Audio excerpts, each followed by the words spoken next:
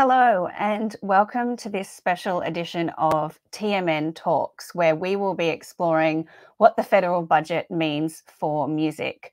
My name is Vivienne Kelly. I'm the editorial operations manager at the Bragg Media, which includes the Music Network. Before we begin, I do want to say that First Nations people from all over the lands of the Gadigal people, where I am now, and all the different tribes and nations across the country have used music and storytelling for tens of thousands of years and continue to do so as the longest surviving continual culture in the world.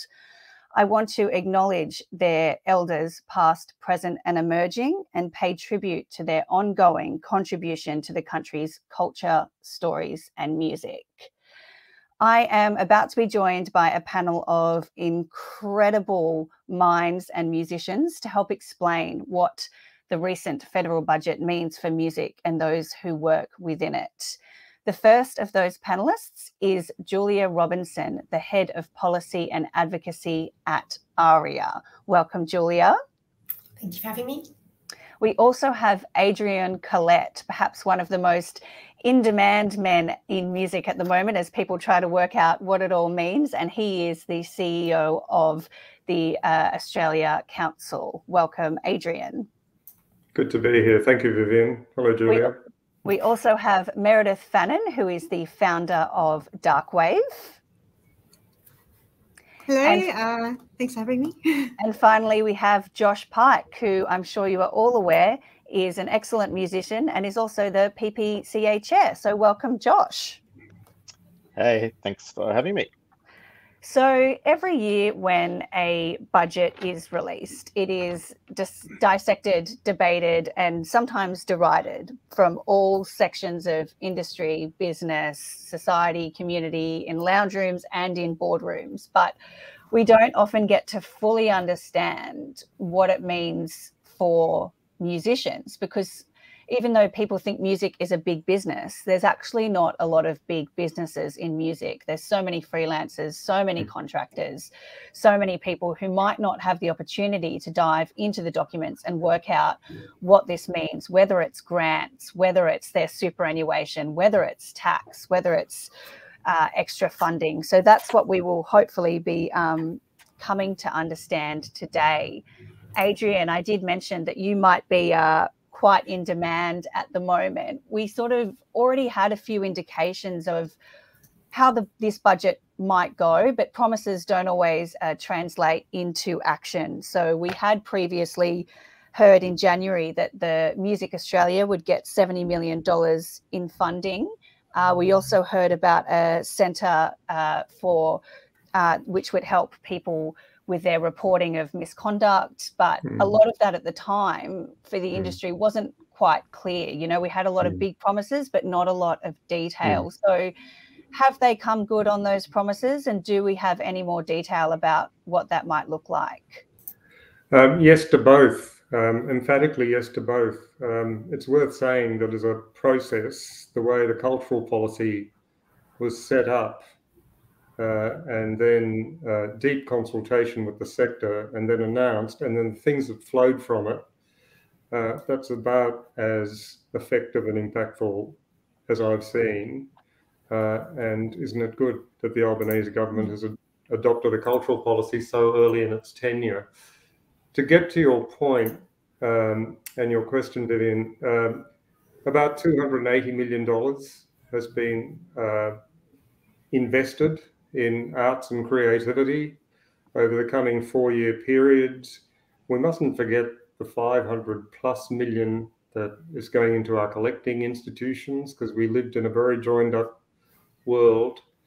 And about 200 million of that over 4 years is going, I like to say, through, not to, Creative Australia, as it will be set up, we hope, by July 1. So yes, we're doing a lot of work behind the scenes, and 69.4 million of that is to establish Music Australia as a dedicated investment stream in contemporary music.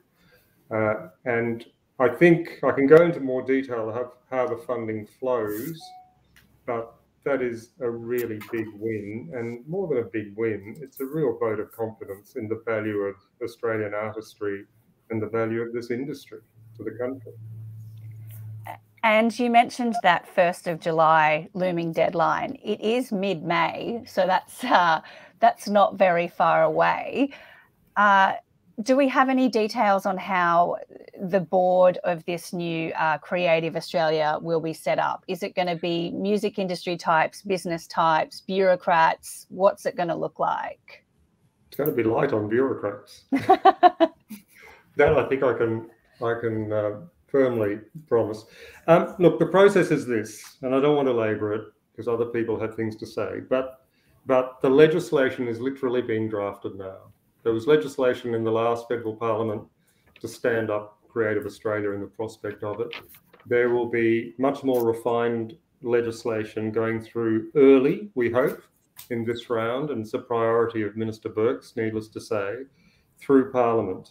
And that has to happen. And the legislation will be the thing that establishes Music Australia in its own right. So I can't second guess that. Obviously, we've been working very, very closely with the department, which is a good thing, and with the Minister's office, which is also a good thing. But we're very confident that this will go through Parliament. And if all that happens, then Music Australia, along with Creative Australia, comes into being very close to July 1. And then the process of implementation really begins. We're not going from a standing start. We've been doing a lot of work behind the scenes so we can get out of the blocks as fast as possible. We've consulted broadly with the industry. The minister will then appoint the board of Music Australia. And the importance of that is they will be advising us, Music Australia, on the strategic investments that need to be made over the next 3 to 4 years to really stand the sector in the best possible stead. And just to answer your question on this board, I think the sector will have to see itself there. So we have been talking through very broad consultation to artists, first and foremost, to managers, artist managers, incredible people who do this work. We've been talking to labels, both big and independent. We've been talking to people who write for screen, music for screen, because we'll work very closely with our colleagues at Screen Australia. And the diversity of the sector will have to see itself there. And I'm really confident, and it's important to know that Minister Burke will make these appointments. He will take good advice from us, from others. He's deeply connected to the sector, but they are his appointments to make. That is very, very likely. So that you get a balance advising you on the strategy going forward. Now, Julia, your boss, Annabelle Hurd at ARIA, said we cannot afford to get this wrong when it comes to the agenda and execution of Music Australia. You are the head of policy and advocacy at ARIA. So what was your message to the government ahead of this budget about what the industry needed? I think, I mean, look, thank you so much for having us, and also thanks for having Adrian start us off. We could probably just all sit here and listen to Adrian tell us what's going to come.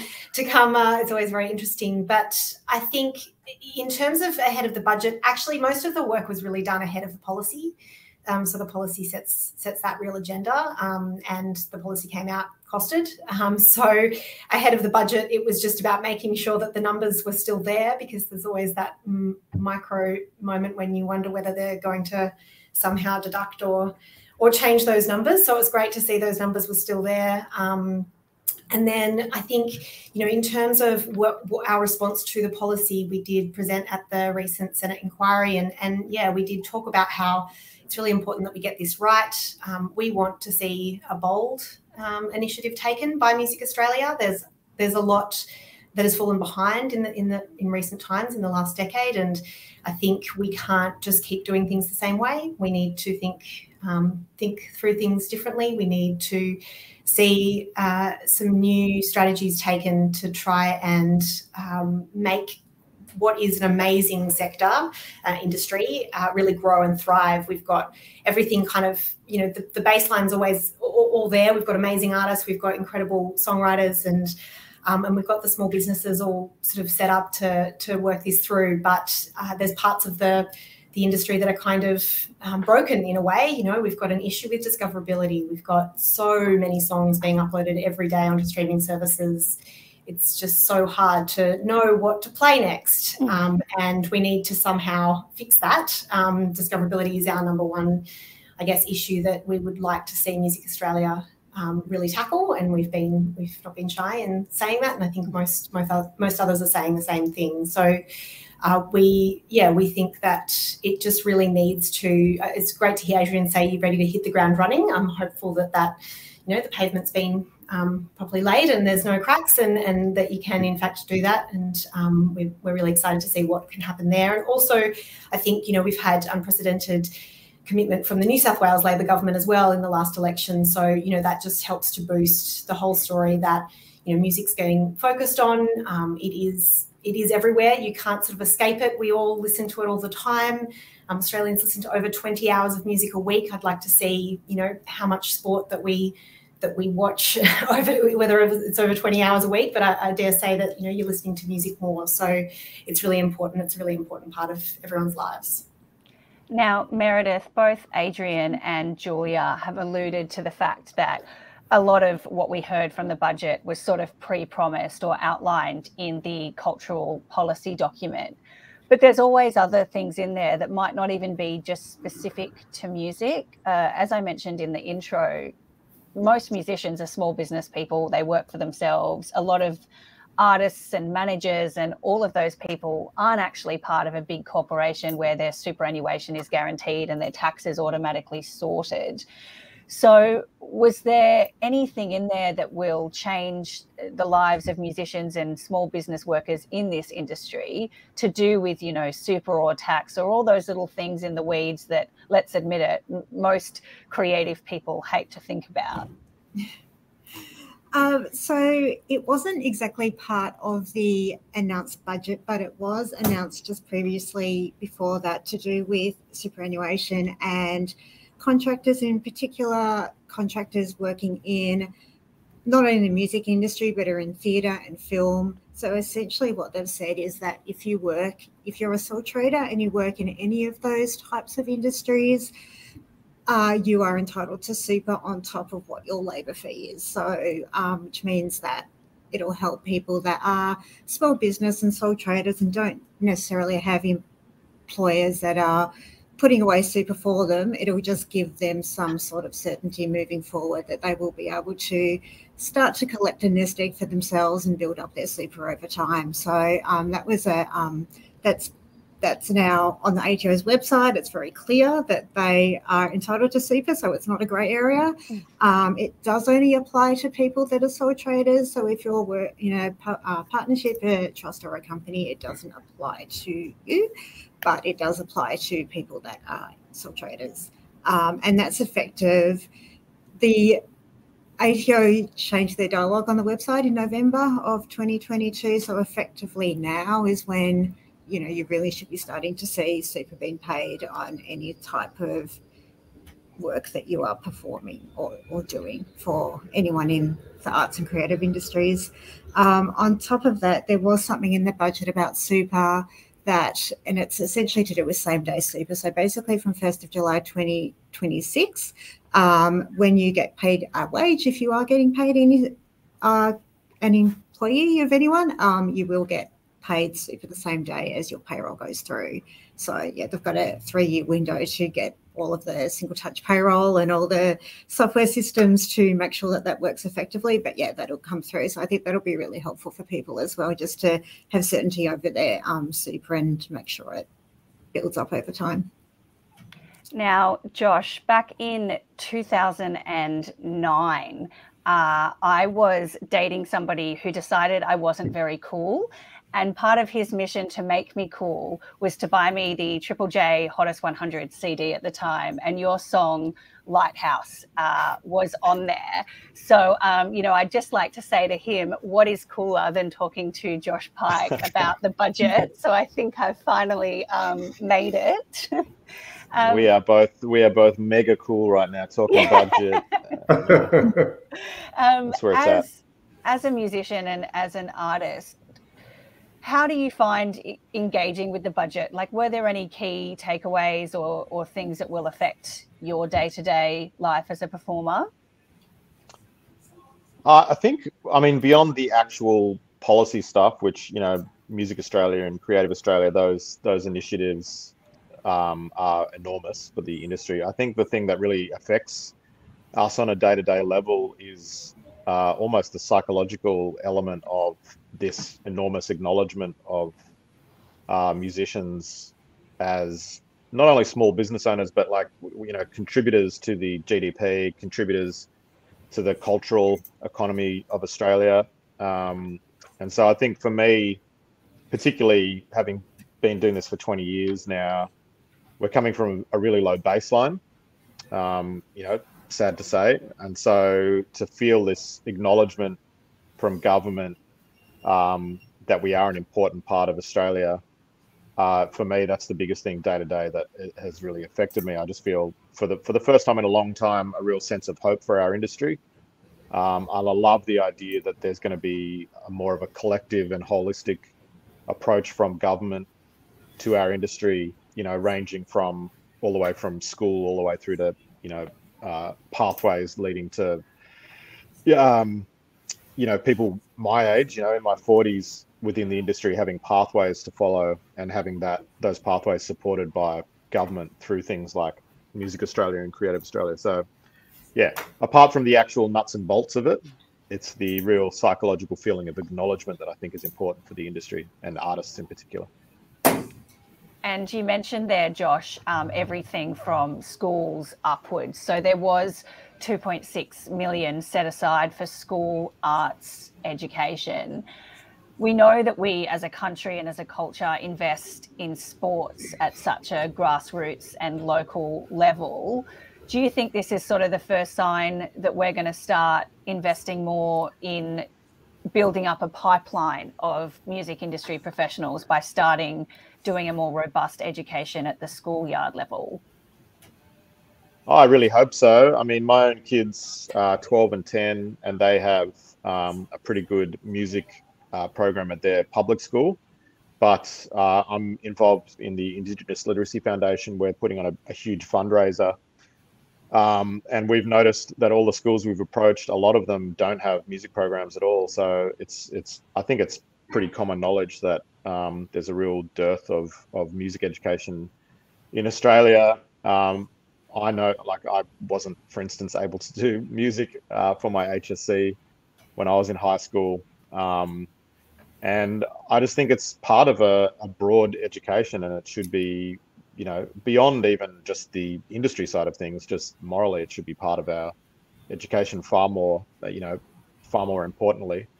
And certainly we see things like the Swedish model where kids are taught about not just music, but the concept of songwriting and poetry and within schools from primary school onwards. And we've seen how their industry is incredibly robust, not just from a performing point of view, but also from a actual songwriting point of view. So, and that starts at school. So I'd love to see that kind of thing being supported and implemented within Australia.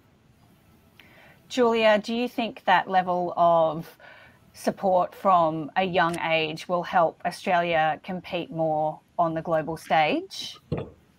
Yeah, I think that that's super important. As Josh has mentioned, you know, there are other markets that prove this point. And then I think, you know, what the build on that will need to be what you can do from not only sort of setting yourself up with that music education and learning songwriting and learning the craft, is to then sort of move into that that commercial mindset and learning how you know, we mentioned artist managers, but how artists as well can really get that full and thorough understanding of themselves as a business, as we've spoken about as well, that these, you know, these artists are businesses in and of themselves. They're their own sort of microcosm of a business. But that education on, you know, these issues like superannuation and tax, you know, there's no real good connection for artists and artist managers to really understand those issues, and they really do almost need to be accountants and legal experts. You know, travel agents is probably another important thing that they need to learn the skill for, and those kind of connections need to be built, yeah, from the very early age. Speaking of that, Meredith, do you have any advice for musicians or sole traders in this industry who really don't understand this level of financial detail? Like, they hate superannuation, they live month to month because they've got so many outstanding invoices that people haven't paid. They finally get one paid, and the last thing they can sort of think about is, okay, well, some of this is for tax, some of this is for super. Like, they've just got bills to pay and their own invoices to pay. How can they start to get on top of that when they've got such a creative brain and other things going on, but they also have to worry about being experts in this? Yeah, I find that the easiest thing that they can do is to break it down into divisions. And it's not so much that they should just sort of hand it all over to someone else and say, you just deal with it. I think it's really important that they actually understand it themselves to a certain extent. They may not necessarily have to do all the nuts and bolts of it, but certainly being able to understand it and know how their money flows is really important. So the best thing to do is to find someone that doesn't necessarily need to be an accountant. It could be a friend or someone that's quite business savvy, to just sort of sit down with them and kind of even like take them down to a really like basic level of how their money flows, where the ins and outs are, maybe setting themselves up like a personal budget of what they need to live on, working out what tax they might have to set aside. So then they've got in their mind, okay, well, and a lot of the time they'll set up separate bank accounts. So they'll have like one that has everything going through it in terms of their income, and then they'll have a separate one that's for tax, and then they'll have a one that they actually transfer out to, even if they're a sole trader, it's like they pay themselves a wage, although it's not really a wage, but it's sort of like money that goes into a personal account that they know is theirs, that they can spend and they can do whatever they like with. It's just good to break it down to that segmented level, I think. Otherwise, yeah, it is really confusing, and I think sometimes can be quite overwhelming, and then it gets sort of left to the side because it's not exciting, it's not creative, and it's probably something that they would, the least thing they want to do the least, rather than everything else. So yeah. On a bigger scale, Adrian, we've got quite a lot of money floating around, whether it's that 69.4 million funding commitment over 4 years for Music Australia, whether it's the 35.5 million investment in First Nations arts and culture, and the 2.6 million I mentioned set aside for school arts and education. That's a lot of promising promises, but what are the risks for the industry if the cash commitment isn't utilised to its full potential? Oh, look, the risk for the industry, I mean, as Julia said, through the very, very extensive discussions we've been having and through our own knowledge, the Australian artistry is thriving, but the business models have got really complicated. You know, the old ways of breaking a band, the series of gatekeepers, whether you like them or not, that world has changed completely. For me, it's almost back to the future now, that to break a band nationally, you have to break them internationally first. So there are a whole lot of issues about how do you invest and get artists ready for that. We do an amazing job. Sounds Australia clearly does a brilliant job. But this is not a grant-making issue. This is how do you invest in artists? How do you get them, to use that phrase I'm hearing all the time, export ready, so they can have real impact over time internationally, which now, like it or not, seems to be one of the absolute necessities if you want to break bands and songwriters and enrich the Australian songbook nationally, because of what's happened with streaming. There has to be an investment response through the precious dollars there also has to be a policy response. And that's why I think we're very well placed, given our minister's interest in creating good policy. I'd just like to say a couple of things so people have a very real view of how this will flow. If you look at the budget papers in detail, the funding is very back-ended. You know, the majority of it flows in the last 2 to 3 years, 3 to 4 years. Now, while it might be painful for a while, that's not a bad thing, because we really have to stand this thing up in the best possible way. We will get money out the door and into artists' hands as fast as we can, but I just want everyone to be aware it grows over time. And the good news in that is, if we get this right and it's respected, it's the last number that is the continuing number, if you know what I mean. The other thing I would say is we have to work whole of government. A lot of the educational imperatives that Josh was talking about, that's why you have a cultural policy. It's not an arts policy, it's a whole of government cultural policy, which means you have a platform to talking to the education department or foreign affairs or any of the other departments you need, First Nations by definition, so that you can really start to leverage whole of government policy around the ambitions of music making. And the final thing on whole of government, it's whole of governments. We've already met with Minister Graham, who's made an extraordinary commitment, you know, over $100 million in 4 years in contemporary music in New South Wales. We are getting better at working across the national and state level. We've now got to get better at working with local government, because nearly a third of our national funding pie flows from local government. And if you want to have music on the ground in communities, the music hubs that are outlined in the National Cultural Policy, you have to get alignment between how all this money is being invested, because good things don't happen in an abstract policy, they happen in place. So I think the big dynamic here is having a dedicated investment stream, not a grant-making stream, an investment stream for contemporary music, and then to get the best possible advice on how we build that framework and start to implement it over time.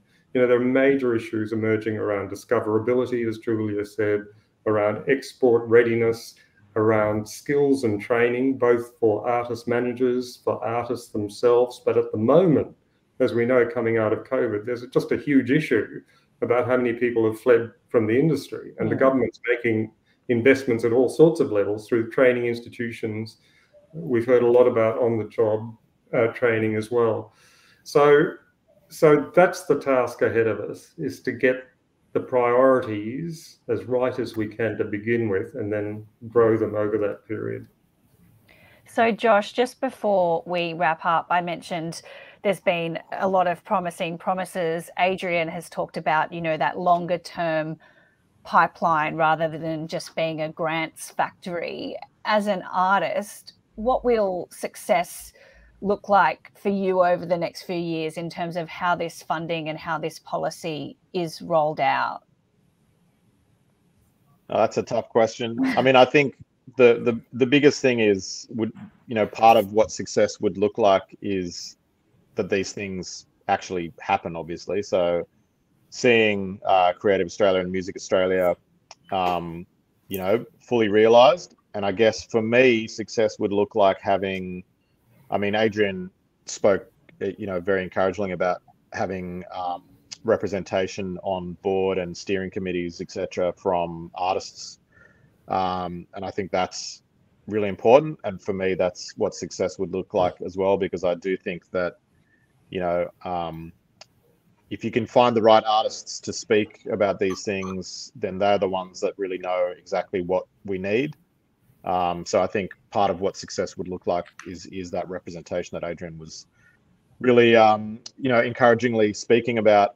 And really, I guess you can, in a few years, you could crunch the numbers and see how many artists we have overseas, but it's more than that. It's really something that's hard to define, because it is it's a cultural thing. It's not just you know, a stats thing. So I think it'd be very hard to define what success is.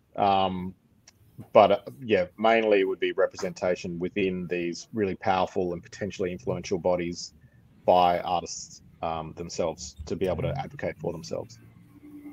Now, this is normally the part at an event where I would ask the crowd to thank our wonderful panelists. So for anyone watching in the boardroom, meeting room, bedroom, lounge room, wherever they may be, I will just ask you to acknowledge our excellent panelists, Julia Robinson from ARIA, Adrian Collette from the Australia Council, Meredith Fannin from Darkwave, and Josh Pyke, the musician and PPCA chair. Thank you so much for joining us today for TMN Talks about what the federal budget means for music. Thank you. Thanks, Vivienne. Thank you.